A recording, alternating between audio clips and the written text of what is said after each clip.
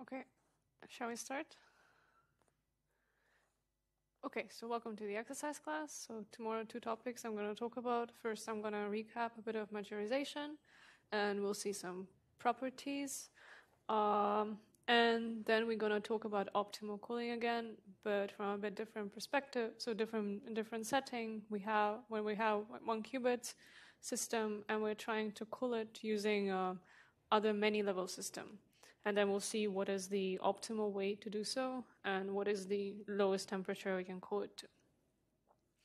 Okay, so let me start with recapping majorization. And I'll start from a bit different point than Rolf in the lecture. So first we'll look at it from the vector point of view, and then we go to the quantum case and the matrices, Hermitian matrices. Okay, so say that we have two vectors, R and S, which are real valued vectors. And we say that the vector R is majorized by the vector S if there exists the permutation matrices d by d, so the dimension of these vectors are both d. These are permutation matrices, and also some probability distribution, small pj, such that I can write the vector R as the weight sum of the permuted vector S. Okay, so basically what we do, we take different permutations of the elements of the vector S, we weigh them with a probability pj, and we get the vector R. So simple example, let's just take d equals 2 and consider the vector S, which is 1, 0, and vector R, which is 1/2, 1/2. Okay, so how do we see that vector S is majorizes vector R? So let us take two permutation matrices. So the first permutation matrix will exchange first and the second element of the vector. And the second permutation matrix will be just the identity, which is also a valid permutation. Then if we write out the sum, given that we take the probability distribution to be just half-half, so P1 is half and P2 is also half, then I write P1 S plus P2 S is equal to just 1/2. Here we permute, get 0, 1, plus 1/2, 1, 0. We just get our vector R. And yes? Sorry to interrupt. I just noticed that the exercise sheet for this week hasn't been posted. It hasn't been posted, sorry. Yes, I can post it right now, probably. Do it immediately since you're Yes, but okay, I'll do it in a break. Yeah. Sorry, thanks for noting. Probably just forgot. Okay, so yeah, here, so we write the vector R like that, which means that R is majorized by S. Analogously, that we can actually show that if we take a vector S, which is any vector of probabilities, it always majorizes the uniform distribution. So now if S is probability vector, then it always majorizes the uniform distribution, which is just the vector of R1 over D. So the way to prove it is basically similar as here.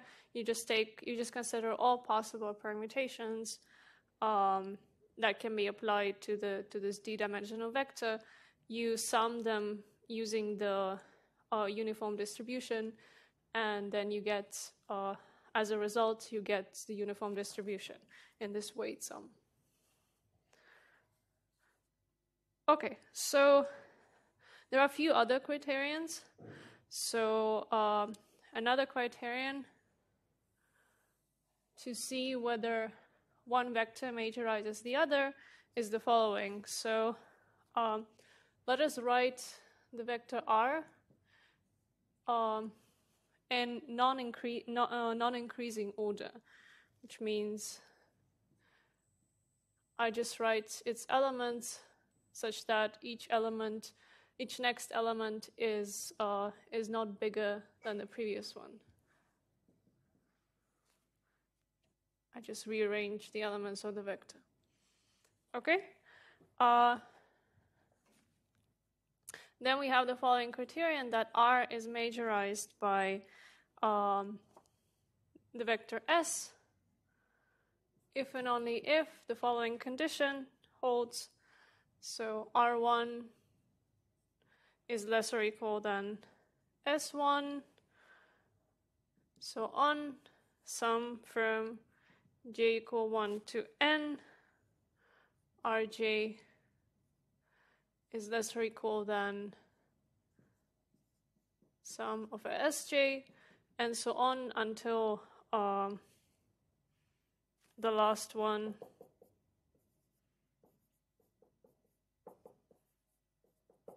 is just equal when we sum up all of the elements.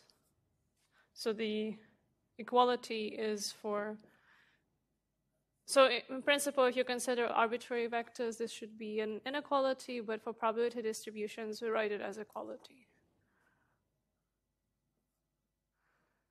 Sorry. No, actually, it's always equality, but for probability distributions, this is just equal to 1, so they're both equal to 1.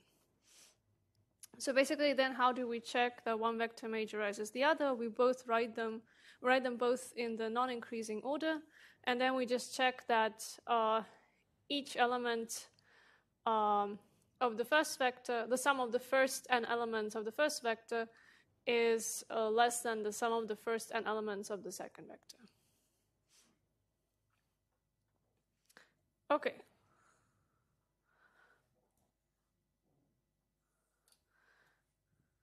So now, for now, the vector case is clear, right? Okay. So just one more example. So one can see the majorization of the vectors which correspond to the angles of the triangle. So that we have a triangle with three angles, theta 1, theta 2, theta 3. And for example, the kind of uniform distribution, so to say, of this angles is always majorized by any other values of these angles, which is in turn majorized by just pi 0, 0, where two angles are 0 and one of them is pi, which is not strictly speaking a triangle, but still is a case when these three angles sum up to pi. Okay. So now let us go from vectors to just real vectors to quantum mechanics. So why is it useful for quantum mechanics and how we can reformulate it to suit quantum mechanics? So we have, say, two Hermitian matrices.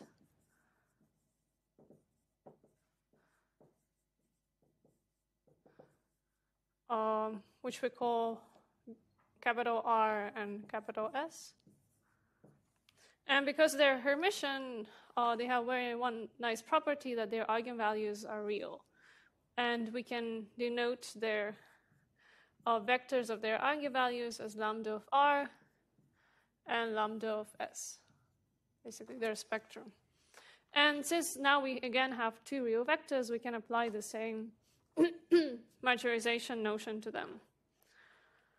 So, and then we say that R, a Hermitian matrix, is majorized by S if its eigenvalues vector is majorized by the eigenvalues vector of S. So an example or an observation of this would be if you take, say now as a Hermitian matrices, we take just the density operators for which the eigenvalues are basically some sort of probability distribution.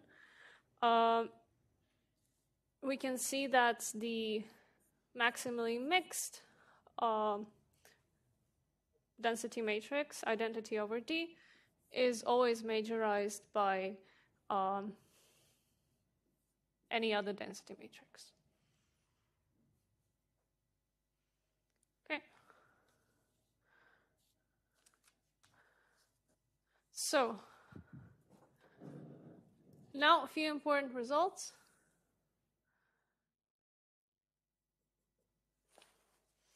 So I'm just going to state these results here. I'm not going to prove them, but you can freely use them in solving the exercises or, or understanding the results. So first one is Horn's lemma.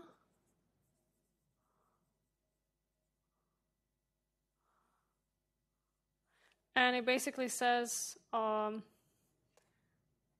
vector R is majorized by vector S if and only if there exists a unitary matrix U with the elements Uij such that I can write Ri as sum over J modulus of Uij squared Sj, where Ri and Sj are the components of the vector. Okay, then there is also a Schur-Horn theorem, or rather, I'm going to state here a consequence, which is a direct consequence of the Horn's lemma. So if I have, if there exists a Hermitian matrix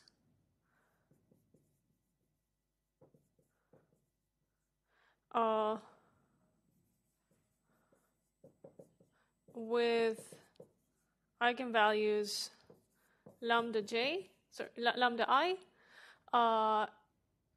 but the diagonal elements of this Hermitian matrix would form the vector Hi, then this is equivalent to lambda majorizing H. So the if we have a Hermitian matrix which is not diagonalized and just has these diagonal elements here, then they're always majorized by the vector of the eigenvalues. And finally, we have Ullmann's theorem.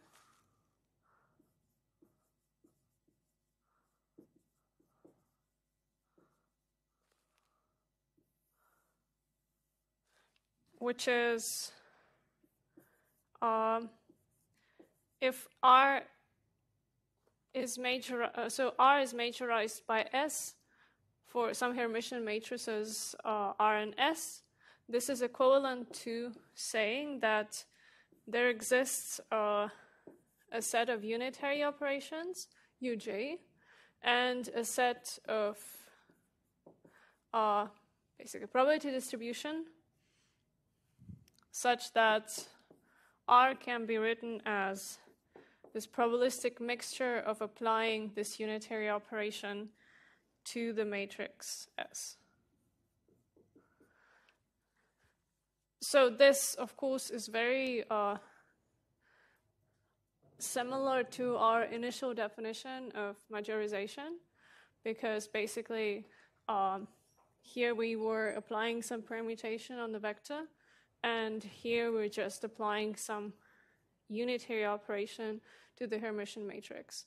And the unitary operation can be understood as a generalization of a permutation for matrices. Okay.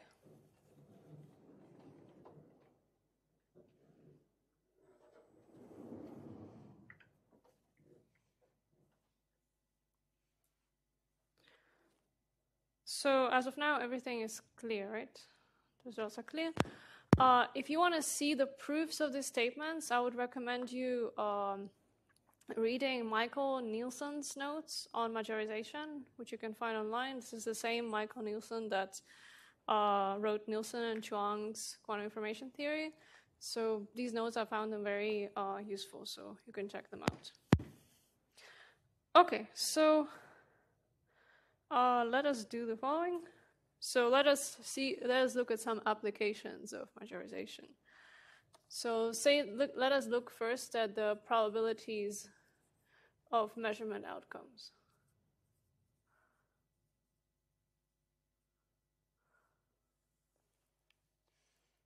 Okay, so suppose that we have a d-dimensional system, and the state of the d-dimensional system is rho.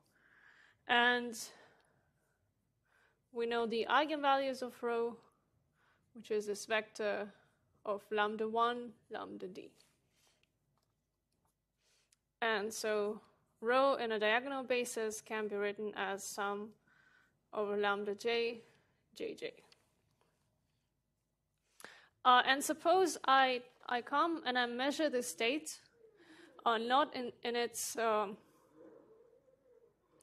not in its own basis j, but I measure it in some other, also orthogonal basis,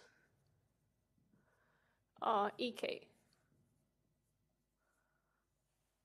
Okay, and now I want to look at the vector of probabilities of getting the outcome k while measuring in this basis, which is obviously will be given according to the Born rule as just ek rho ek. Now the question is, what is the relation between pk and lambda of rho? So what is the relation between the vector of these probabilities and the vector of eigenvalues of the matrix? So what majorizes what? Can anybody tell me? So remember, we have all these results up there. So if you apply one of them, you arrive to a direct answer.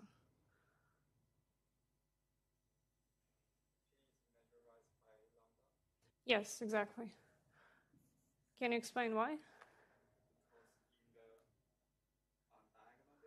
Mm-hmm. Like diagonal elements is eigenvalues, but in the other basis, Mm-hmm.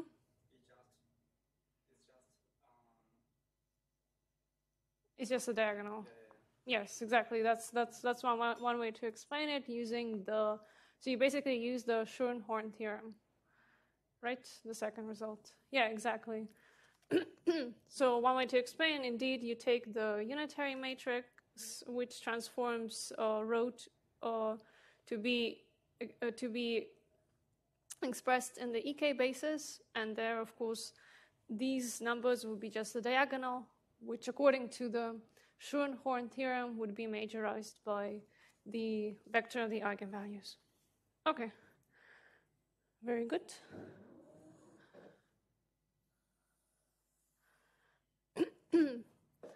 Now another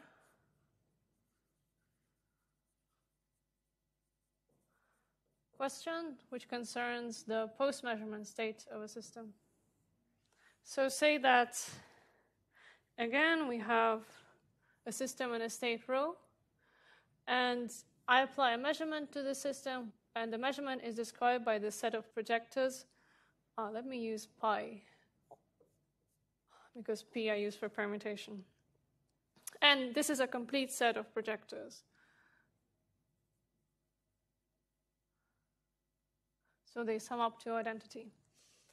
Okay, so then the post-measurement state, as we know, rho prime would be written as just sum over j by j rho by j. Now the question is, what is the relation between rho prime and rho? Which state majorizes the other?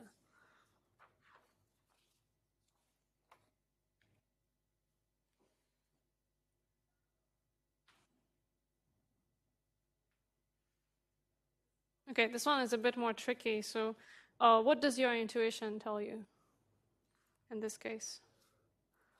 Well, on one hand, we did show that when we apply unitariness, that, well, like Hofmann's theorem, Yeah. it seems involved, but on the other hand, measurements aren't unitary, so I'm not too convinced with using it directly. Okay, I mean, your intuition is correct. You have to apply the Ullmann's theorem, but you have to, basically what you have to do, you have to find a right set of unitaries to apply such that they would give you this state in the definition. And just as a hint, which you can use, is you can set it, you can take a set of unitaries, say UK, where UKs are just sum over j e to the power 2 pi I over n jk by j.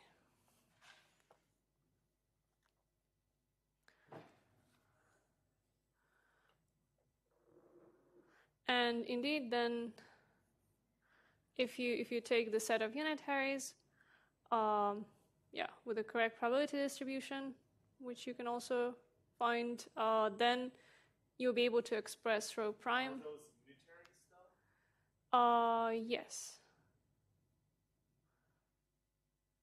So it's a complete set of projectors, and these are orthogonal projectors.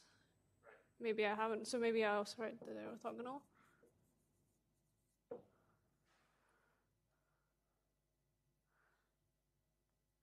I guess I'd have to think about it. Okay, just, I mean, to convince yourself, you just have to calculate this one, right?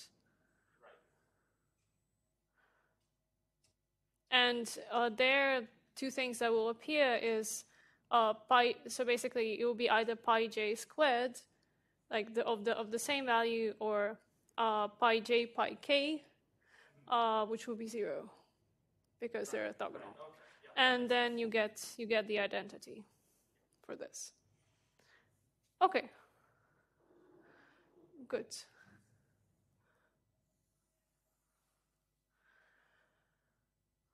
So now let's go to the next definition, which was also mentioned in the lecture, which are doubly stochastic matrices, which also provide another criterion for majorization. So what are the doubly stochastic matrices? D is doubly stochastic if its columns.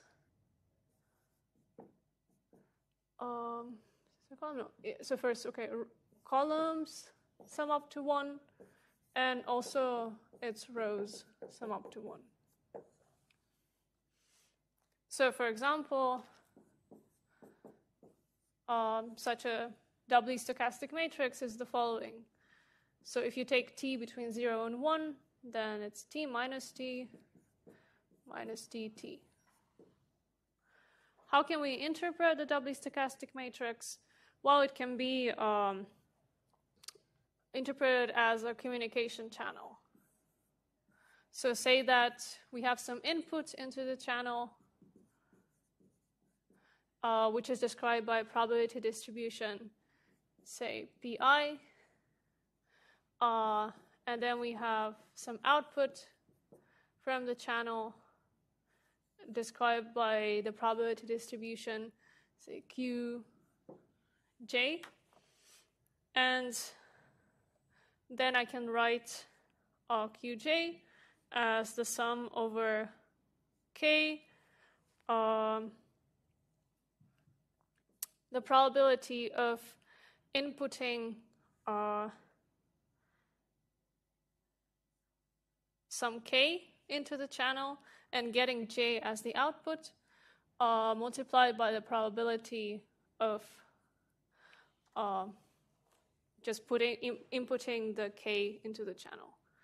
So this box is basically given by this conditional probability of outputting j given k. And this is exactly the elements, this can be interpreted as the elements of these doubly stochastic matrix.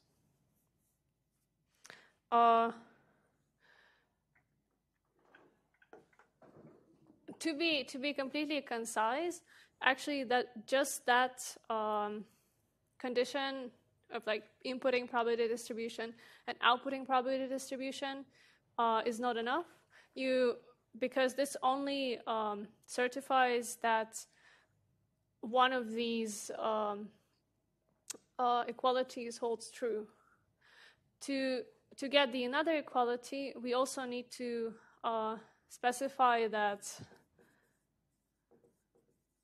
the uniform distribution is the fixed point of the channel. So that sum over j, sum over k, p j k is equal to 1. So basically, if I input here 1 over d, I should get an output as 1 over d. And in that case, both of these hold, and this is indeed can be written as a doubly stochastic matrix. Okay. And the consequent theorem. So see, this is okay. Is the following. So D is doubly stochastic is equivalent to saying that dr is majorized by R for any vector R.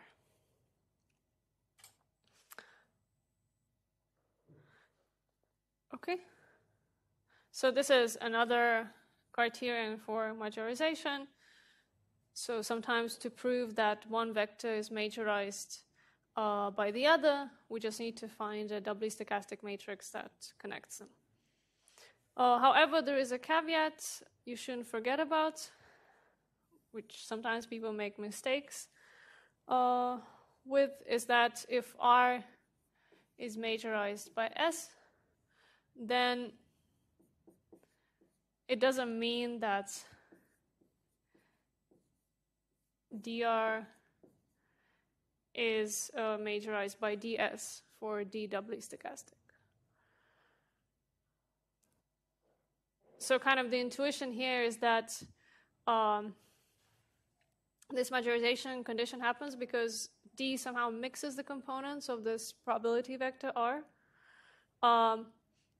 But here, even if the components of vector R might be more mixed than the components of vector S,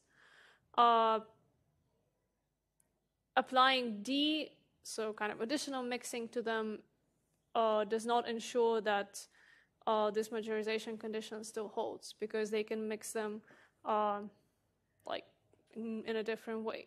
It's nice if you're able to find kind of a counterexample to this. So just take two vectors You can even parameterize them such that one majorizes the other, and try to find a doubly stochastic matrix such that dr majorizes ds.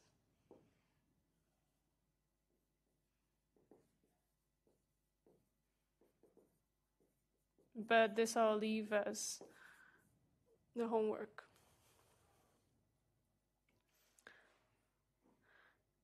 Okay.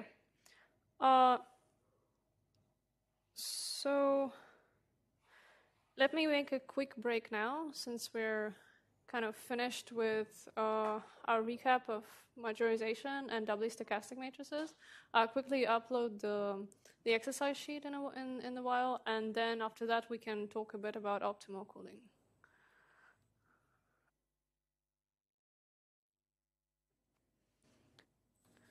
Okay, shall we continue? Okay. So now we go to yet again, another optimal cooling problem.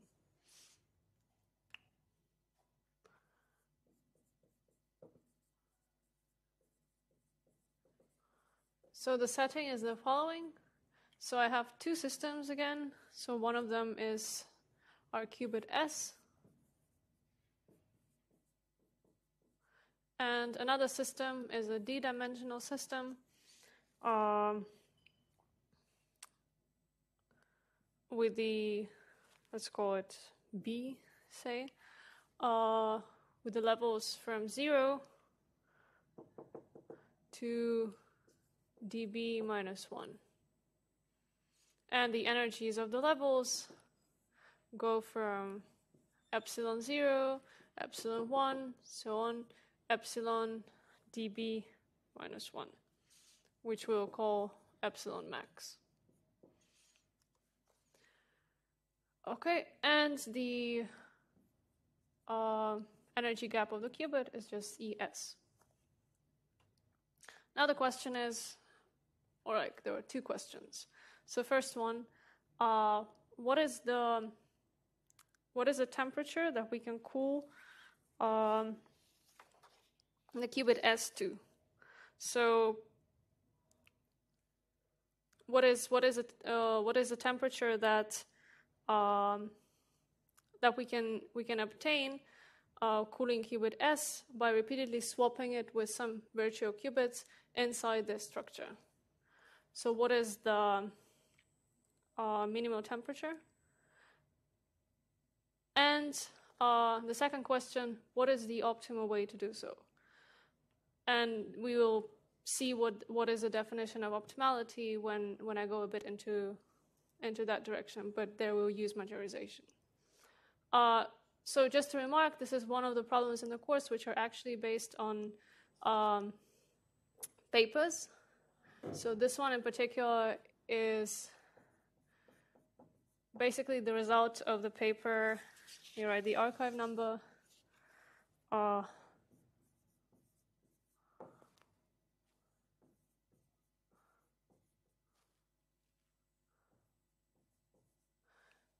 This is resolved by a group of people, including Rolf. And yeah, the exercise is basically a major result in that field. Okay, but let us first start with what is the minimum temperature that we can cool this qubit to. So let us first remember what we did in our last class. We were swapping the qubit with the virtual qubit in other system.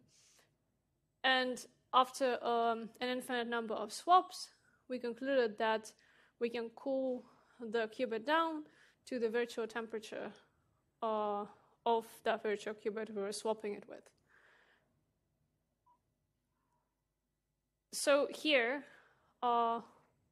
just intuitively, what would be the virtual qubit we would need to be swapping with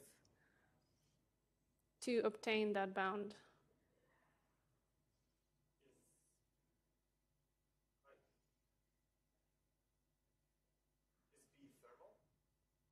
Yes, indeed, they're both in their thermal states. Yeah, sorry, good question.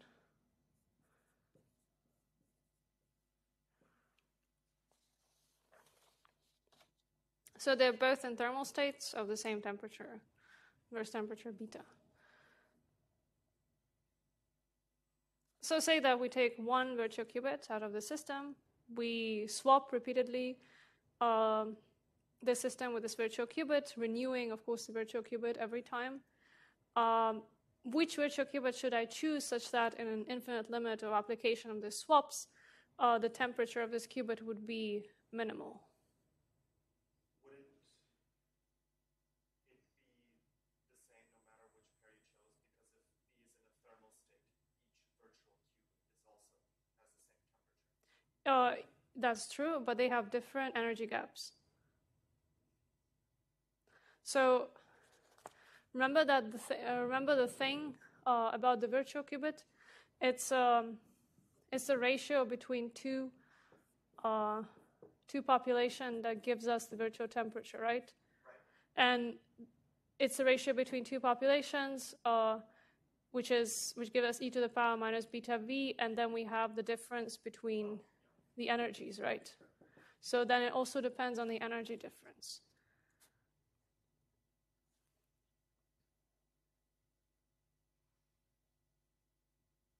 So if we want to have it as cool as possible, Yes. and beta is as large as possible, Yes. we would, and we're matching it to the energy gap of the left one. I guess if I wrote it down, it might be easier, but my guess is that it would be the smallest gap. No, contrary. Actually, contrary. You would need to take a virtual qubit with the largest gap. So if you take a virtual qubit which is just comprised of the largest gap will have the biggest difference between populations. Exactly, yes.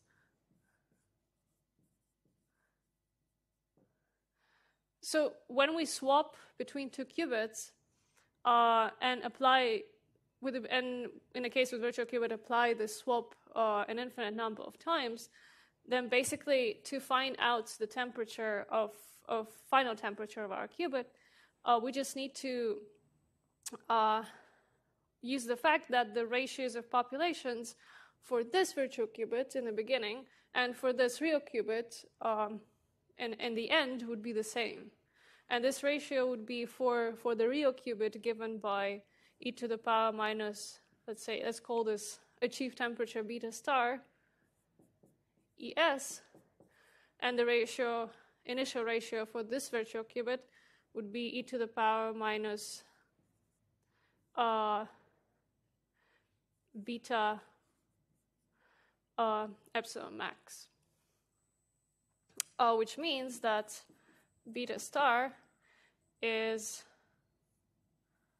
beta epsilon max over ES. And one can see that if we take any other virtual qubit from this d-dimensional system, the energy in this ratio would be less than Emax, so the achieved temperature beta star would be less, or the inverse would be less, which means that the achieved actual temperature would be higher, so we wouldn't have coded to the full capacity that we have. Okay, is this intuition clear for everyone? Okay. It's good to have these intuitions with the ratios about the cooling, because this is often a question also which comes up in the oral exam, just as a quick question to answer. Didn't we sometimes have negative values for beta when the system is very hot, right? Because it kind of wraps around. So the negative value for beta will correspond to, you indeed can have this. And in this case, it would make it more negative. Yeah, exactly. Exactly. So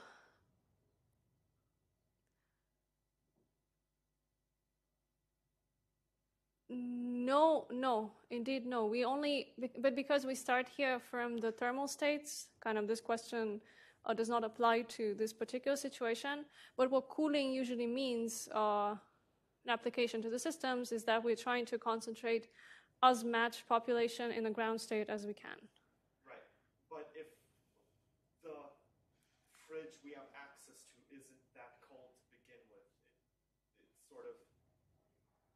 it feels like there should still be a way to perform cooling, but it would depend on beta, like it might switch. Sorry, I'm being quite Yeah, of course. Like we assume, let's say that in this question we just assume that beta is bigger than 0. Okay, sure. Yeah. So to be fair, of course one can okay. Let's explain it this way. So sometimes talking about negative betas is useful when you talk about systems with degenerate levels, right? Or does it?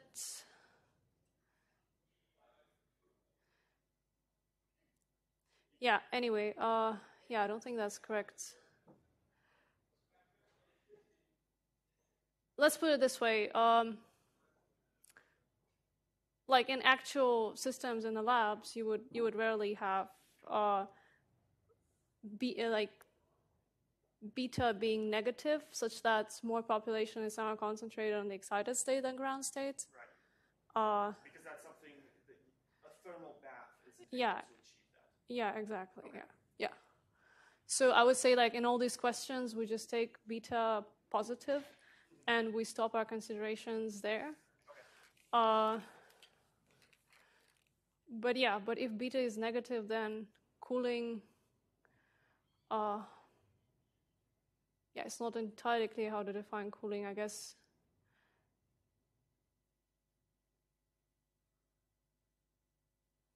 Yeah, we just don't look at this situation.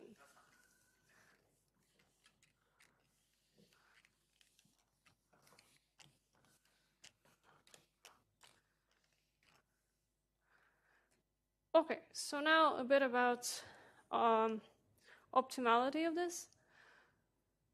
So I think this was also in the lecture. If we take two thermal states of a system, so the final state of the system S, which we label as rho S star, is basically a thermal state of the temperature beta star, and the initial state is a thermal state of beta. Because beta star is bigger than beta,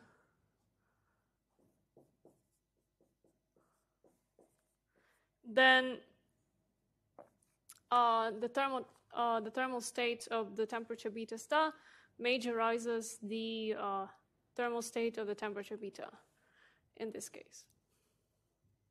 So the states with higher beta always majorize the states with lower beta. One can prove it using the definition, one of the definitions of majorization. Sorry. And this majorization criterion is something that we're going to use to define optimality of the operation in this case. So say that every time I perform a swapping operation, I just generalize it to performing a channel on my system S, and I define such so-called single operation as C of rho S, just applying some unitary on rho S and system B, the thermal state at temperature beta.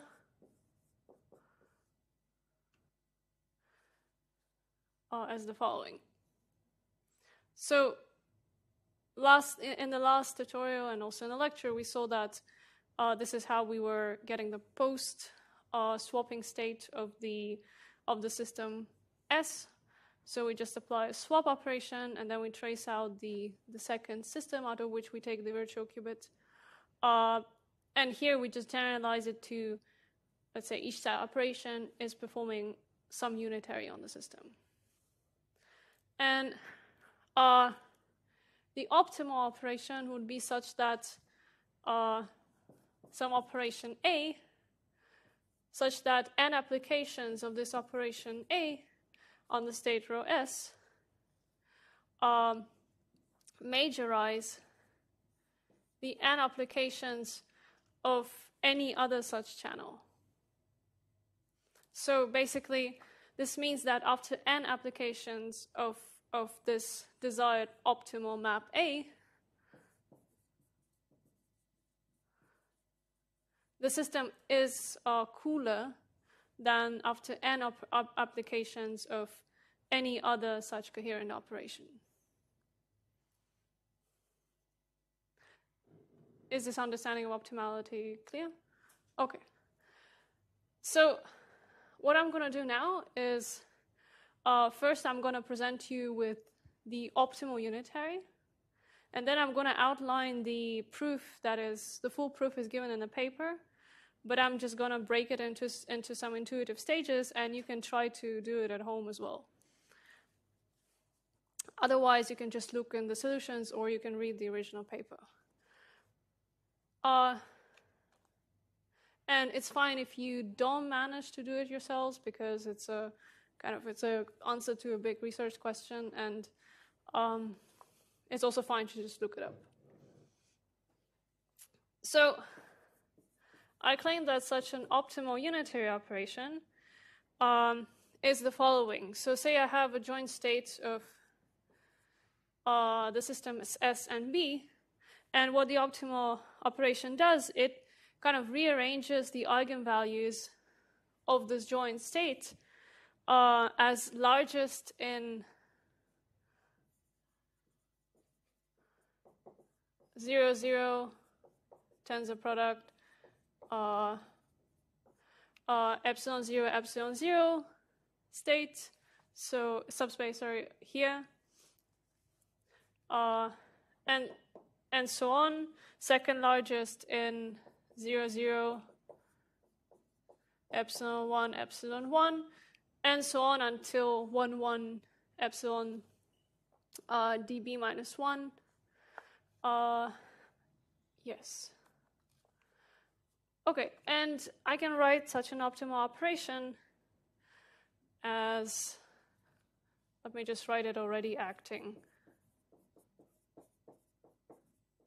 on our system. So what I get is just the sum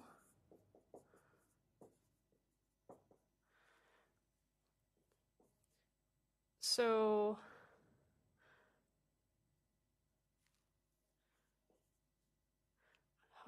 so let's say I say just lambda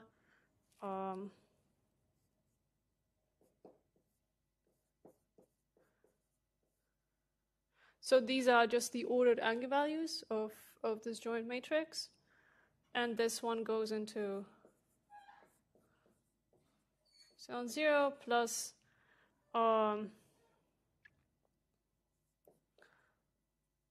I plus dB, and these go into the subspace associated with 1, 1. Sorry, here goes I. Since some of I, here is also I.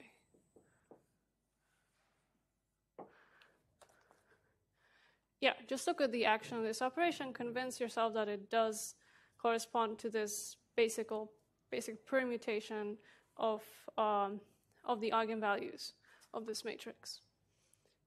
Okay, and then given this operation,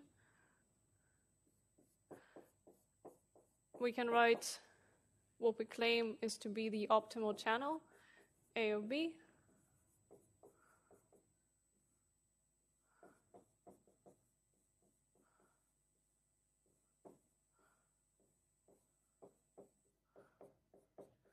And then we prove that it's optimal.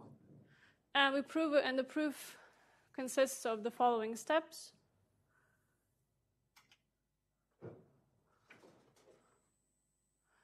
So first step is we prove that if row 1 is majorized by row 2, then A of row 1, row 1 majorizes row 2, then A of row 1 majorizes C of row 2. Okay? This is the first. Then to prove this claim, we do it by induction. So first we prove it for n equal 1. So for n equal 1, we just prove that A of row S majorizes C of row S. Again, for any C. Here is also for any C. And third, we just use induction. We say, let's say that an of row S majorizes C to the power n of row S. Then actually using the first part of the proof, we can say that A applied to an of row S should majorize C applied to Cn of row S. Since an over S majorizes Cn of row S, so this condition holds. Then it means that, so this follows from 1, that an plus 1 acting on row S majorizes Cn plus 1 acting on row S. And final part of the proof that is to show that indeed the application of this optimal map A does achieve the cooling bound.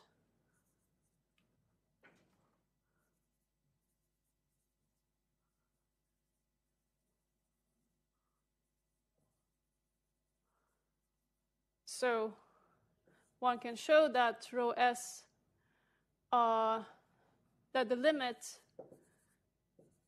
of n going to infinity, n applications of this optimal map A to the state row S will yield the row S star, which is the thermal state of our temperature beta star.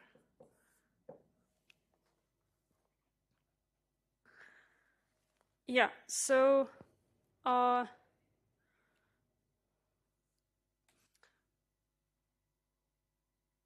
very good. So this is the basic idea of the paper and the basic idea of the proof. If you have time, I would recommend you going through the paper as well. But just knowing kind of the steps of the proof is already enough. What is interesting about this is that, of course, finding out the exact optimal operation and optimal map is, and proving that it is optimal is a bit complicated, but you can already kind of see what the cooling bound is just from our considerations of swapping the qubits with some virtual qubit. Of course, which is not optimal, but you can still estimate this bound.